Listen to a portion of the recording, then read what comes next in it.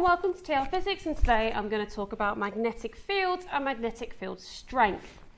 Now, magnetism is a very weird and wonderful field that actually is looking at moving charges, okay? So it does have a slight relationship to electric fields, and we will talk about that when we do electromagnetic induction, but today I'm just going to be talking about the base idea of field. So a magnetic field is a region of space where a moving charge would feel a force. And magnetic field lines are quite interesting because of how they go. So magnets have poles, we have north to south, and I've got a magnet here, and I'm going to be drawing the field lines around this magnet here.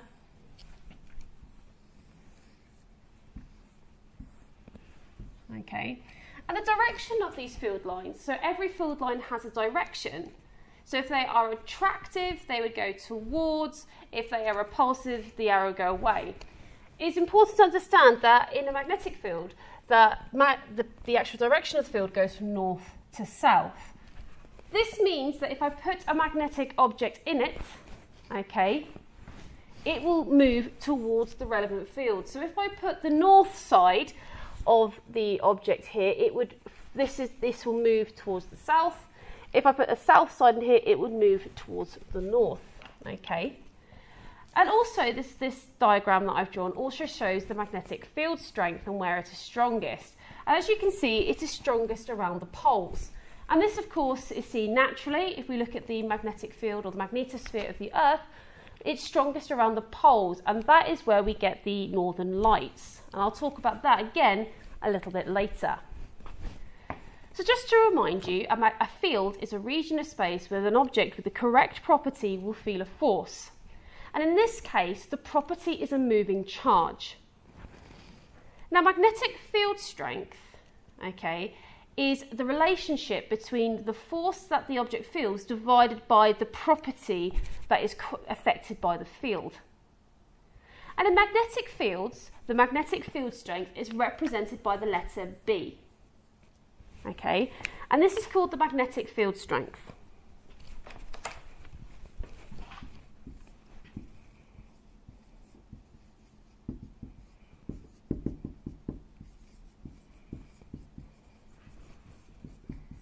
And it is measured in a unit called Tesla, or big T, so it's in Teslas.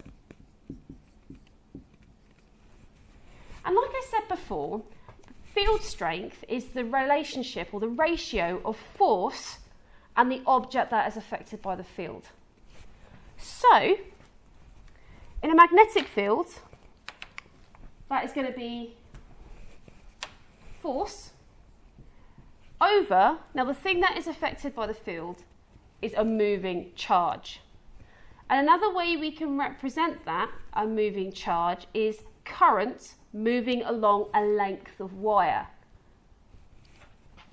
So this is the letter for the current, I, times by L. So this here is the definition of the magnetic field strength, or a Tesla. 1 Tesla is 1 Newton per 1 amp meter. So 1 Tesla, so I'll just put that as 1 so it doesn't look like an I, okay, is 1 Newton per 1 amp meter.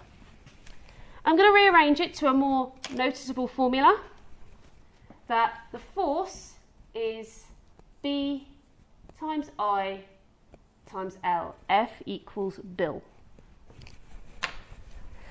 So let's have a little go at this. Let's actually put some numbers into this. So I want to know the force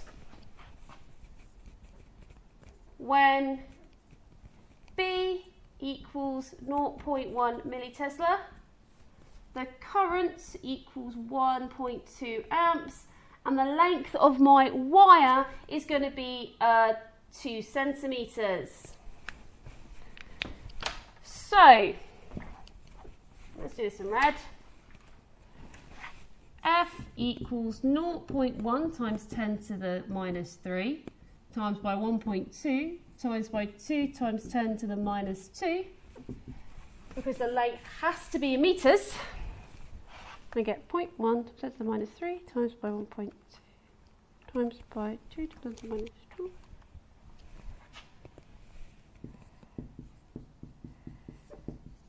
.4 times 10 to the minus 6 newtons. So this is just a basic warm-up of what magnetic fields are. The property that is felt by a magnetic field is a moving charge. Okay, and the magnetic field strength is represented by this letter B. B is measured in Teslas, and that is the force per unit IL there.